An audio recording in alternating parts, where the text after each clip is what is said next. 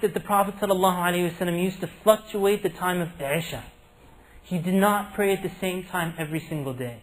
Now we have a kind of like a system. I know people have to come for Isha and then they pray and they have to go home. It's like, hurry up. And I know it's 9:30, Isha time's coming here now. And someone's going to come in and say, come on, it's Isha time. And they don't know that the Prophet ﷺ used to fluctuate the time of Isha. Sometimes he would pray it early and sometimes he would pray it later. Depending on the companions, if they've all gathered, he would pray Isha early. If they hadn't gathered, they would be in the masjid and they would gather together, and it might take some time and then they would pray. And I've never seen this practice anywhere in the world, except in one masjid in Australia. And the reason it sticks in my mind is because I'm like, did you guys pray Isha? And they were like, they don't even know when Isha time is. They're just hanging around the masjid, waiting for the imam to come to lead them in salah. And so there was no time, so I said, should I pray myself? We prayed and so on. And when the imam came, and it's just like arbitrary, when the imam is ready to come, he comes. It's not like 9:30, where's this imam that keeps coming in late? No, when the imam came, he came like a half an hour or whenever later, he said, Aqim as-salat fulan, he said the iqamah, and then they prayed Isha. But they are trained to do that. That their connection is with the masjid. It's not that it's part of their daily, go to masjid, go home. They're in the masjid, they live there, those brothers.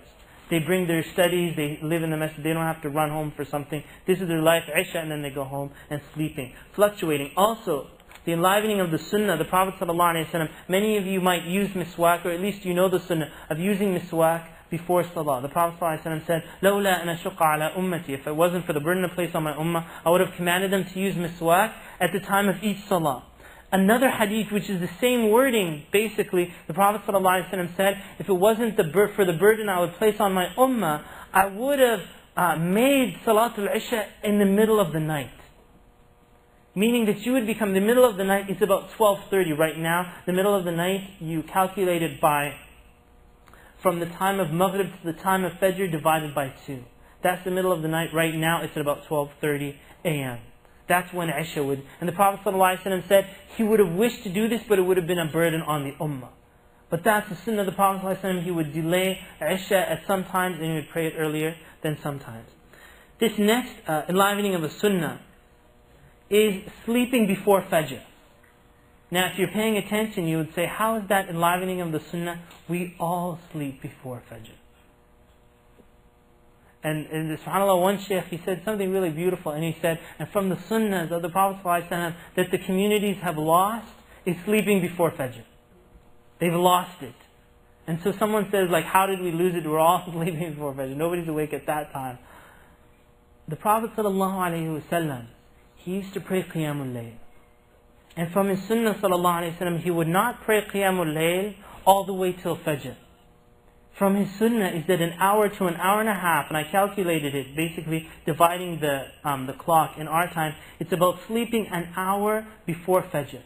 The Prophet, that was his sunnah ﷺ. After praying Qiyam, he would wait 1 hour of sleep and then get up for Salatul Fajr. And as we said, wataba, he would jump out of his bed to go and pray Salatul Fajr and lead the Muslims in Jama'ah. Right? And that's a sunnah to be in life, is to actually make the intention to pray Qiyam so that you can go to sleep before Fajr, inshaAllah.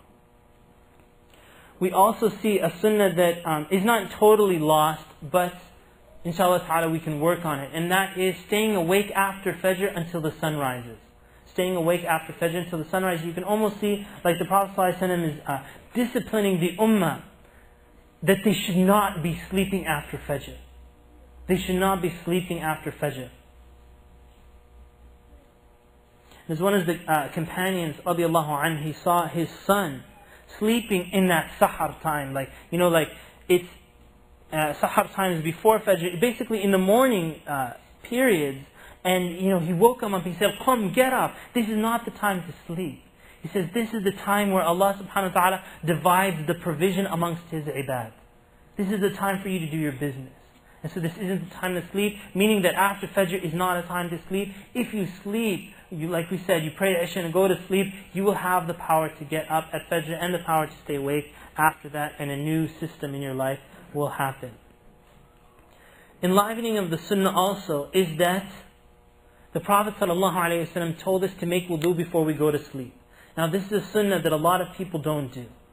That they're like, every time they go for salah, it's like, I already have wudu. Right? So even for salah, and the sunnah of the Prophet ﷺ, he would always make wudu for salah. Whether he had wudu or not, that was his sunnah sallallahu alayhi wa sallam. Whether he broke it or not. So it's not that if you don't have wudu, you're now, there's no benefit in making the wudu. That there's always that benefit to making wudu. So this is a person who's going to sleep. They make wudu, ka wudu as-salah. Exactly like the wudu for salah, they make the wudu. Now, I was thinking about this. I said to myself, there has to be something in this that will bring a dunya benefit to the person. But I couldn't get what it was. And actually, subhanAllah, for this lecture, I interviewed one of the teachers here at Al-Huda School, who I always notice every single day from the 4 or 5 years that I've known this brother, that he's always energetic from the beginning of the day till the end of the day. And if I ask the principal of the school, he knows exactly who that is. Do you guys want to guess who it is? Someone want to guess who I'm talking about? I just want to know if you know who I'm talking about. You don't know? Yeah, that's right. Okay, you guys know. See, I told you know. Everybody knows this brother. After Salat al-Jumu'ah today, I interviewed him to try to get his secrets. And one of the things he said, and subhanAllah, brother Aouni, I don't know if it's here, maybe his family's here, but he said that he only sleeps 6 hours every night. He only sleeps 6 hours, not the 9 to 10 hours that'll get you killed, He only sleeps 6 hours, and he said that one of the things that he does is he makes wudu before going to sleep. And he never misses this dua, the dua before going to sleep. And I said, subhanAllah, the making of wudu before going to sleep, non-Muslims will say it's good to take a bath before going to sleep. They're almost following the sunnah of the Prophet ﷺ. People are like, I'm not going to take a whole bath. But if they only knew the sunnah of the wudu, they don't have to take a bath. Because what the wudu, and they actually say no, a bath, if it's too close to sleeping, all that excessive water might keep you awake. But the small amount of water that a person uses for wudu, like subhanAllah, look at this. The water evaporates off of the body. And it will cool your body down. And if you know how sleep works, they say, if you like it's hot right now, right? You're feeling hot. And it's, in a hot environment, you might get like drowsy, but you can't go to sleep. If it's a hot summer night, you're like restless on a hot summer night. You can't sleep. There has to be coolness. Turn on the air conditioner, your body cools, and you go to sleep. And so what the wudu naturally does is cool off your body. It cools off your body and it induces sleep. And so I'll read this to you. It says, to drop off, this is a non-Muslim speaking, to drop off, we must cool off. Meaning that to go to sleep, your body has to be cooled. Body temperature and the brain sleep-wake cycle are closely linked. Your body temperature and how you go to sleep and how you wake. If it's a hot day, that's why hot summer nights can cause restless sleep. SubhanAllah. Okay, inshallah, I know we're coming to the conclusion. So I just want to go quickly regarding some makruhat regarding sleeping. Makruh, things that are disliked in the Sharia. Number one is that it's disliked, and this is from the Sahaba and the Tabi'een, that they dislike, and these are the generations of the Ummah that were successful and we want to follow what they had. They dislike for a person to be asleep in the morning times.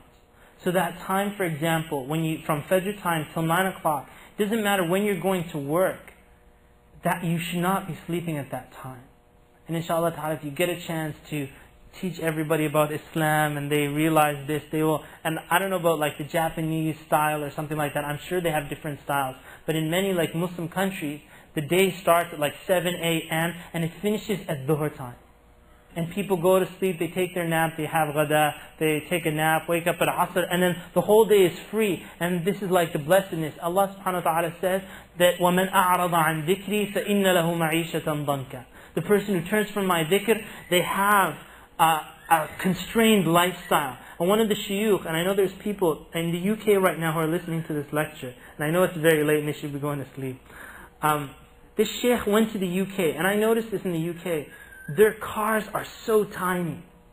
They don't have American SUVs there. They're just these, they're just tiny cars and tiny houses, and tiny apartments. If you've ever been to the UK, everything's so tiny. I don't know if it's just my body here or something like that. It's just everything's so tiny there. And this sheikh, when he went to the UK, he said, subhanAllah, it's a non-Muslim country. They turned their backs on Allah subhanahu wa ta'ala, and Allah made their life constrained. Everything in their life is a rat race. Everything's tight, everything's economical, they gotta save money, they gotta save this, save that, and so on and so forth.